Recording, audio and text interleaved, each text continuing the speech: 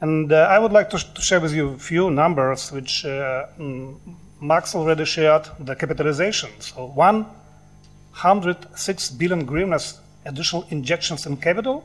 It's a big step done not only by investors, but regulators, by World Bank and IMF programs to make it happen. So 20% of minimum adequacy of capital is very high. So in terms of capitalization, banking system is stable and quite strong.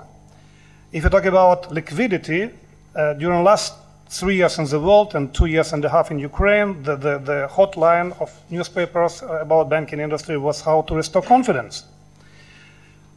I would say in the banking industry, mostly the steps were effective and confidence is restored. So deposits now exceeds the pre-crisis level by 7-8%, and the trend is very positive.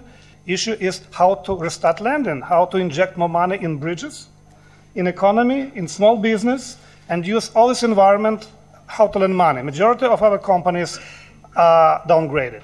The financials are worse. It's clear because of crisis. The consequences for majority of operators are negative. So not easy to lend. But if someone asks bankers today, what is a bigger risk? We will not name credit risk as a bigger risk. We will say legal risk is higher than credit risk in this environment. And that's if we are talking about reforms. We would say in banking industry, we are happy that what was done, and we are quite positive about plans to be done. The question where we are not feel comfortable with the growing is the legal environment, which is unpredictable, unclear in what to expect from this court's decision, and that's where we are now.